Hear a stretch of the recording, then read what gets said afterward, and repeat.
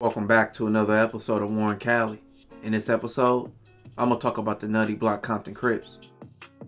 The Nutty Blocc Compton Crips are on the west side of Compton and originated in the 1970s.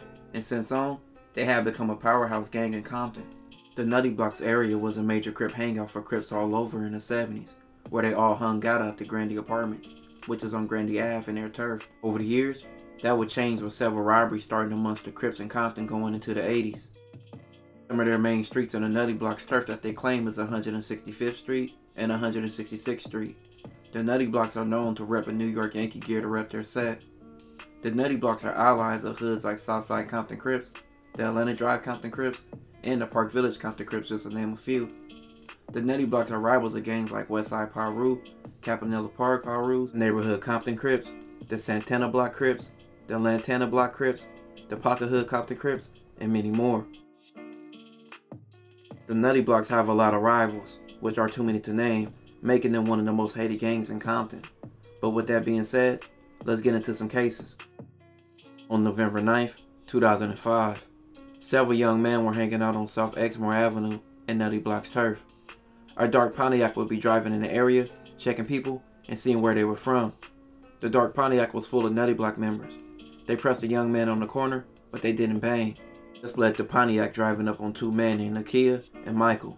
This led to an altercation which led to both Michael and Acacia being chased down and both being shot, losing their lives. Next day, three men, Herbert, Javon, and Jeffrey, from Nutty Blocc were in the Grandies bragging about how they shot some dudes and pulled a lick, which they robbed both Michael and Acacia.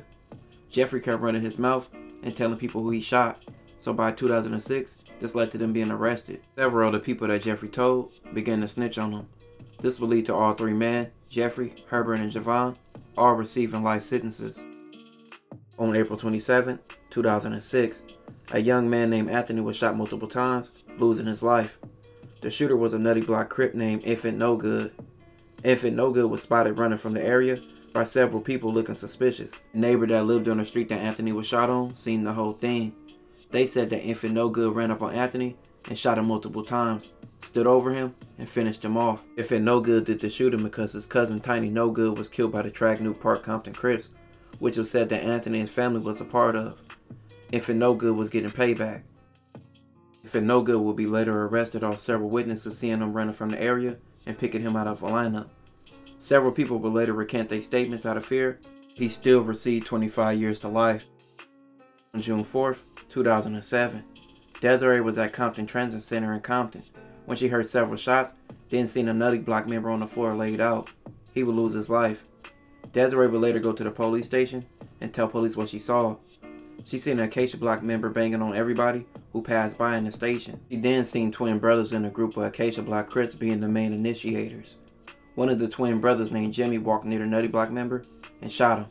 She later identified the twins. Twins were later arrested and other members from their hood were placed in a cell with them. They will be recorded where they talked about someone having to snitch for the police having arrested them. Inside the cell, Jimmy said he didn't do the shooting. Instead, he said another dude named Darius from Acacia did it. 2 weeks before this shooting, Darius' brother was shot by the Nutty Bloccs. With Desiree's testimony and the recorded statements in the cell, Darius and Jimmy both got life. December 28th, 2007. Robert was an OG for Nutty Blocc. Around 5 p.m., Robert and his brother Timothy stopped at a store on the corner of Alondra Boulevard. At the store, Timothy and Robert would notice two men looking at them, but they left before altercation could start. As they drove on McKinley Avenue, Timmy noticed beside of him a car was finna shoot. He yelled out to Robert, and Robert tried to drive away. The car was fired at over 8 times, taking Timothy's life. At first, Robert didn't want to snitch until he learned his little brother lost his life. He later picked a man from Tragniew Park named Charles out of a lineup. At the time of the trial, Robert was in jail himself for life for a robbery he committed, but he didn't care about being labeled a snitch. He went on the stand and he testified. This got Charles 132 years to life. In January 2012, Barry was sitting in his car, which was parked across the street from Longfellow Elementary, waiting to pick up his little brother from school. Two men then drove alongside of his car, named Jason and Darius. They started shooting, but they ain't hit a thing at point blank range. Barry got out of his car and ran. Police were on the same street as the shooting and went in pursuit. This led to a high-speed chase, which both Jason and Darius were later arrested. They were from Acacia block. The shooting happened in Nutty Blocc's turf. Both Jason and Darius received life for shooting nothing. Now this next case is about Nutty Blocc's internal beef. Ike and his siblings Champagne, Ezell, Frank, and Keon all lived in Compton. They were from Nutty Blocc Crips. They threw a party at their apartment, which hosted over 100 people. A lot of people at the party were from multiple hoods. Multiple other Nutty Bloccs was there as well, like Juju, Chop, and Mike Dog. Chop started creating problems in the party with other hoods and started dissing Santana Block and the front hood Compton Crips who was at the party as well.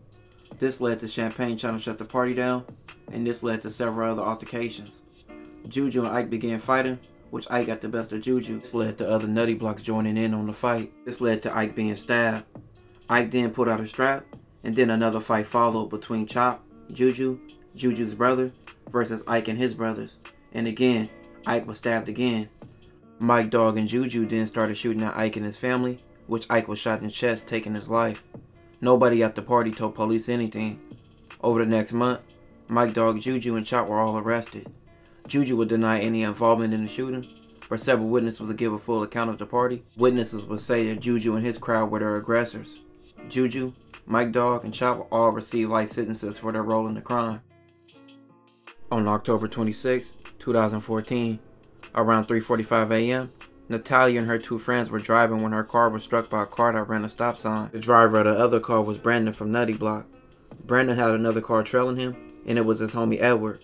One of Natalia's friends heard both men from both cars yell, "Get the strap," and they both started shooting. Natalia and her friends ducked, and no one was shot. Police were in close proximity of the shooting and quickly caught up to Edward, who crashed his car, and his strap was found inside the car. He would be the only one charged with the shooting, with Brandon walking free and Edward receiving 48 years to life. Forrest was from Nutty Blocc. He was trying to come up, and he was trying to hit some licks. Forrest was hanging around with a woman named Sandra. Sandra told Forrest he should rob her sister Shamika's boyfriend Ely. Ely was known for having money and selling work all throughout Compton.